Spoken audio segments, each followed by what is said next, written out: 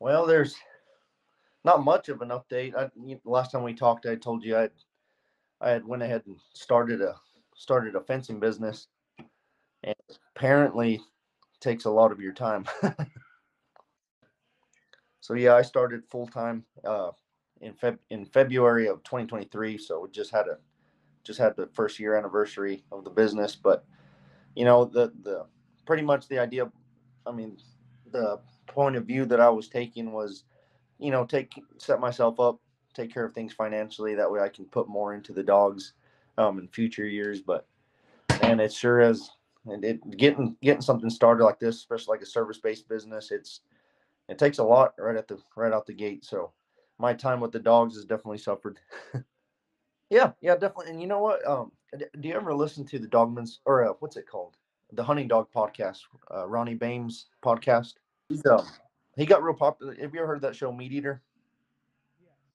Okay, so yeah, he's one of their guys. It's the Hunting Dog podcast. It's in association with the Meat Eater podcast, and I think he's an older guy. Ronnie Bame is the host of that one, and he's been doing it I think since about I think I started listening to him in 2018, but he deals almost exclusively with bird dogs.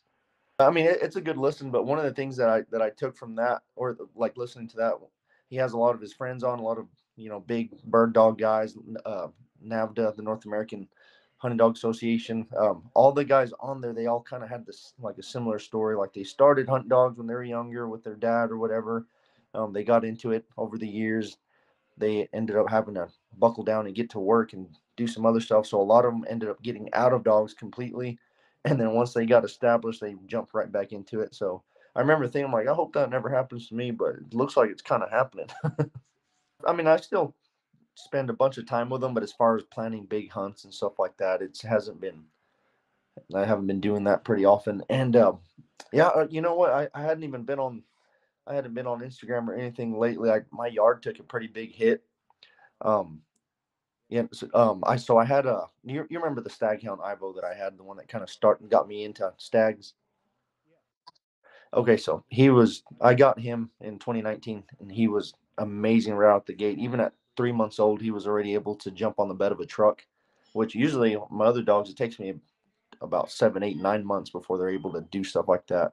And then so I got him. So then I got a female a few months after that, got another female, um, had a litter out of them, kept some males, sent some dogs from him to family members that are also into hunting. And it got to the point where I think I had 6 stags on my yard at one time. And I was just having a blast. I was using them for everything from coon hunting all the way up to, of course, running coyotes on them, which I didn't do a whole lot of that. When I did run coyotes, I was going out with guys that have been doing it a long time and just kind of taking my dogs along just for the experience. But doing it on my own, I didn't do a whole lot. But one thing that I found, they were so extremely, especially out here in West Texas, where I do all the pig hunting. There's not a lot of big pig populations here, but the ones that are, that there's some really good hogs that are really good eating because they're eating off the ag fields and stuff. And those stags were catching them. I would a lot of the times I was just driving the roads around the farms, finding the pigs in the middle of the field, and then just dropping the dogs on them. And the stags would catch them so quick before they even got to any brushy areas or rocky areas. So man, I was having the time of my life doing that. Um, Ivo, he was just the best dog. He caught a pig. He saved me from a pig. We were in some really thick stuff, and he got cut up at one point really bad, and he never gave up. And we ended up getting that pig, and cost me a pretty penny taking him to the vet and getting him all stitched up and all that. But he was excellent.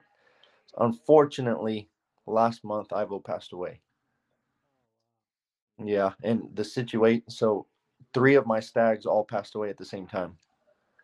Um, yeah, so I do mostly fence restoration and staining. So usually during the winter time here, it gets pretty cold. So my work slows down. And in my first year, I mean, it slowed down to the point where I was like, I need to start doing some other stuff too. So I took on a job. I was building net wire fence. The job that I was on was 200 miles, or just about 150 miles away from home. So I was staying at my parents' place. That they live about 45 miles from that job. So I went and stayed for the week. I only took my little Patterdale with me, and so my wife was taking care of the dogs back at the property. And then so on that Friday after I finished the job, I went ahead and decided to stay the weekend with my parents. So my wife drove down from Friday to Sunday. So we were taking care of another stag that I had, and he was full stag, a big white dog, and that dog had a real bad habit. He was just dead set on escaping, and so we had him in a kennel, and he he basically busted the ties on the chain link from that kennel and squeezed his way out from underneath. Then he went to the main gate where all the I have Ivo and all my main dogs just running loose in a 3 acre section, and he went to the main gate and opened the main gate, and my wife had secured it with a rope. We should have put a chain on it, but it's just we had so many things going on. He chewed through the rope and let all my stags out that were running loose. So over the course of 2 days, they went off trying to find something to hunt, and every single one of them got killed on the main highway that we live close to, and Ivo included. So when we came back, and I had just got a load of chickens, so I was putting the chickens up, and I noticed the gate was open, but my Airedales, and I still have 3 Airedales, and they were in their pen just fine. Everything was good, but the stags were missing. I had that pit in my stomach, and the next morning I drove up and down and found all three of them spread out from each other, and so yeah, now at this point right now I'm completely stagless. Yeah, so it was pretty rough, and I didn't even post about it or anything. I just kept it to myself for a little bit, and the only plus side is I have a I we had just had a small litter. We had a litter of 4 stag pups, and I'm gonna be keeping a female from that litter. And so she's actually, um, she's a daughter of Ivo, and but her mom was also a half. Well, let's see. I guess if you put it in people terms, it would be a cousin to Ivo. So she's got Ivo on both sides of her now. And so we're just gonna, like I said, I'm not jumping straight back into hunts and stuff at this point, but by the time she's 2, 3 years old, and I'll still put her through all the tests and make sure she's gritty and make sure she's worthy of breeding. But whenever that comes, I think by that time, in about 2, 3 years from now, I'll be hopefully jumping back into full blown hog hunting. And I think I found a guy pretty close by in the next town over. He breeds some really, really um, hardcore American bulldogs. So, and he told me, we had planned on maybe crossing a bulldog to a stag at some point, maybe Ivo to one of his females. But I think at this point, now that Ivo's gone, that female that I kept from Ivo, if she shows some good signs, I think I'll probably breed her to one of his big bulldogs, the American bulldogs, and from there, just try my hand at bull lurchers for a little bit. So that's kind of been what I've been geeking out about, just looking at the different bull crosses. So if she comes out anything like Ivo, I'll be able to cross her to anything, and fingers crossed get some good working dogs out of that. But as far as the stags go, that's all my plans for the future. I've got no plans to run a team of them on coyotes anymore or anything. Even on pigs, they're as good as they were, they did get cut up pretty good. So I kind of wanted to add some bully in there to toughen them up and uh, put some meat on them a little bit. Same thing. Right now, like I said, I took a break from breeding and from doing anything like that. So my dogs, I'm just working them out when I can. I've got a couple marathons that I'm going to run this year, so just taking them with me on marathon training, and uh, just kind of letting them just live a good life here. And then, of course, even though I slowed down hunting, I still went coon hunting every single week during this winter. So they're still getting worked. Vango, my main dog, the one that everybody sees from the video, he just turned 7 last month. So I've got a few years of just regular coon hunts. I think he's at this point he is retired from pig hunting though. If I lost him or something happened to him on a pig hunt at his age, I would regret it. So I'm taking a break from pig hunting, but they're all doing good. I have a female lined up from South Texas that we're trying to work out the logistics of it to get them bred, timing right but she's a really good hog hunting female. And yeah, if everything works out, maybe by the end of this year or early next year, I'll have that cross from them. And we'll see where I'm at, but I'm planning on at least getting a few from there, and at the very least placing them locally to where I have access to them. Well, recently, there's a few accounts that I look around at on Instagram and Facebook that I follow and just kind of keep up with what they're doing, and that always interests me. But one thing that I am obsessed with my little Patterdale. I don't know if I told last time we talked. I don't think I had him yet. Yeah. So are you? Have you ever talked to Josh Pape? He's in Northern California. Blitzkrieg Von Pop Pape, I think, is his Instagram handle, and he's got a Kangal, he's got a bunch of Airedales. He had a stag from me at one point that didn't end up turning out, but and then he's got his Patterdales and Jags, and or the Yak Terriers, and so he's a big hunting dog guy. So, anyways, he got a male from a really good line of Patterdales, a red male named Aries, and he put that little dog on everything. It was just a, and then he's also a former military guy, so and he was disabled from. I mean, I don't know exactly the right terms, but he was able to certify that little Patterdale as a service dog. So he takes him on flights, he takes him everywhere. So I got to meet that dog when he came down and picked up the stag for me, and I fell in love with him. And the only thing was that dog's Aries was getting old at that point, so he ended up line breeding him to a daughter of his, and he was able to produce two little male pups, two little red bean looking things. And he was we were talking about it, and he's like, I have one for you. Nope, I'll just give them to you, just figure out how you want to get them. And so I was thinking it over, and I was so busy, I had so many dogs in my yard at the time, I didn't even think about wanting to fool around with a terrier just yet, a small one like that. But he kind of talked me into it, and then I went through his profile and looked at all the Airedales, and then his line of his Patterdales, and his line of Patterdale um, are directly related to the Patterdales that everybody sees on the Cali Catchers page. And then so I would go to Cali Catchers, look at all of the relatives of the pup that I was potentially going to get, and I just got excited about it. So finally, I was like, I'm down. Just however, and it turns out he's got some rent houses that he in the Dallas area here in Texas, and he was passing right through Lubbock in November of 2022. And so he passed by with his family. We stopped and hung out, and he gave me the little pup. So I got that little red Patterdale. He looked like a little red kidney bean, so I named him Beans. And immediately, he's been like my little fun project. I put him on everything. I put on put him on little jackrabbits. I would go shoot jackrabbits. I shoot jackrabbits all the time for my dogs, just to throw in some meat and bone and fur in their diet every so often. Um, so some of the jackrabbits that I shoot, I'd get them a little bit far back or whatever, and instead of walking up and popping them, I would let my little Patterdale just go and grab them first, or after they were dead, let them go and track them down, and he would grab them, shake them up. Then I put them on squirrels. I hunt squirrels with slingshots that I make myself, and so some of the squirrels that I'd pop out of the tree, I'd, he would jump on them and either finish them off or just shake them up after they were dead.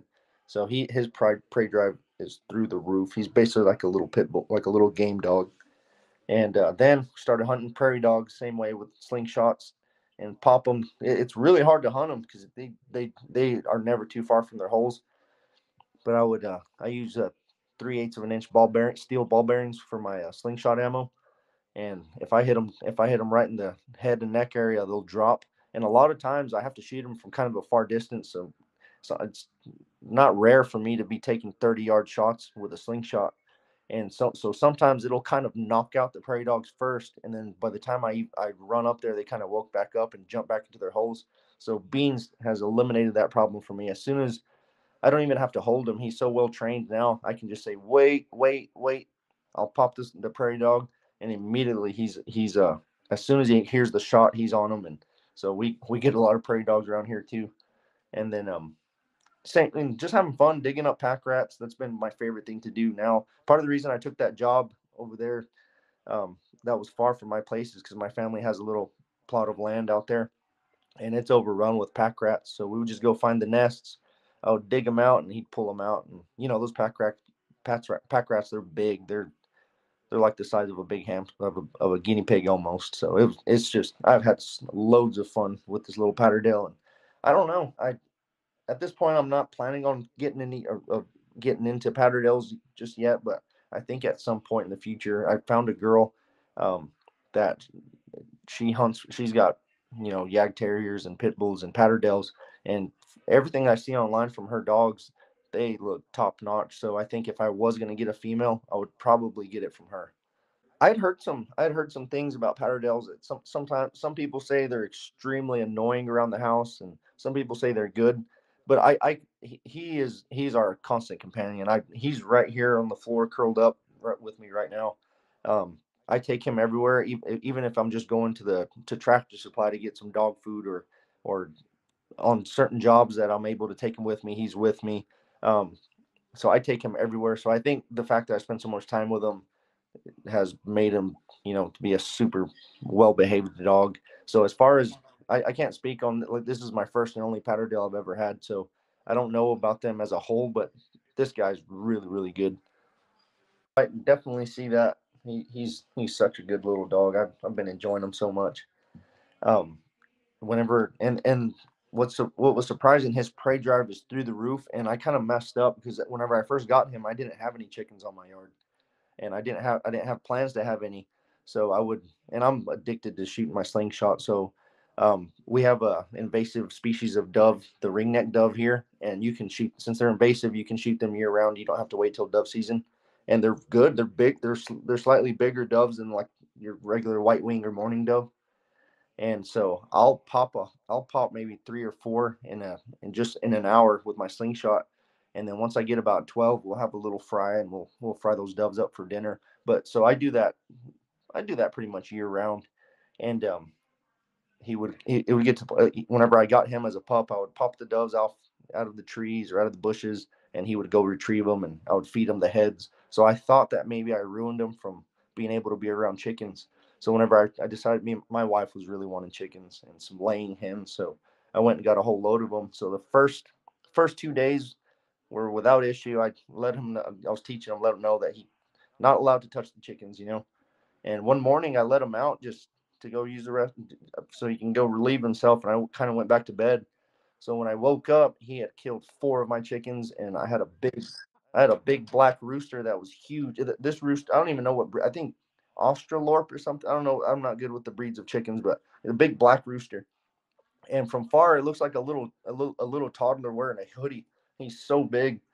And Beans had him just about killed. Whenever I got out there, he had killed four other ones, and so I went, and after that, I gave him a good little spanking for that, and then I tied him up right there by the chicken coop. And anytime he would look at him, I would correct him, get mad at him. And now he's to the point, if the chickens are around him, he doesn't even like to make eye contact with the chicken. If he even hears them squawking or anything, he goes the complete other way. The intelligence on him is crazy. So yeah, now I trust him with the chickens. He's out there with them all day long, and it's good to go. Have you heard of Joseph Carter, the Mink Man? So I wouldn't say he's a friend of mine, but we talked pretty often online. He was at one point thinking about getting an Airedale lurcher from me, and so I know him somewhat. So I know that I don't know, I don't think that he did the breeding himself, but I know at one point he had a Whippet Patterdale cross, or he may still have her. I'm not 100% sure, but that little, I mean, he was using her for ratting, and she seemed like she's doing pretty good. So I always thought about that, like making a little Patterdale lurcher with a good whippet, but uh, it's so hard to find a good whippet. Well, for me over here it is. I wouldn't even know where to start, but I thought about that. Well, whenever before my stags got out and died, my female stag had come into heat, and I wasn't gonna do it, but I thought about, I wonder what size and what type of dog it would make if I were to kind of help them out and let them get up there and breed a full size staghound.